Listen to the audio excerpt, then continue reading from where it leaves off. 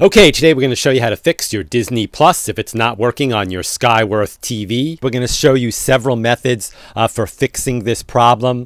If you stay with us all the way to the end of the video and try each of these methods, there is a very high probability that this problem will be solved for you. Okay, the first thing to try here is really the simplest, and in most cases this one will actually work, so you might not even need to go on. Just basically unplug your TV from the wall, wait about 60 seconds. Now don't be impatient here, wait the 60 seconds, and then plug it back in. This will reset your TV. Now this is a lot different than switching the remote on and off, so do it from the wall plug. If this solves your problem, you're set. If not, let's go on to the next try. Okay, the next thing to try is you want to make sure that your software is all up to date.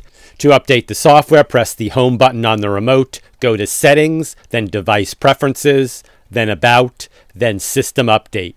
If this fixes your Disney Plus, great. If not, let's go on to the next thing. I want you to go to your Settings menu, then Apps, then select Disney Plus, and then Clear Cache, and then click OK. That's our video for today. As always, thank you very much for watching, and please remember to subscribe.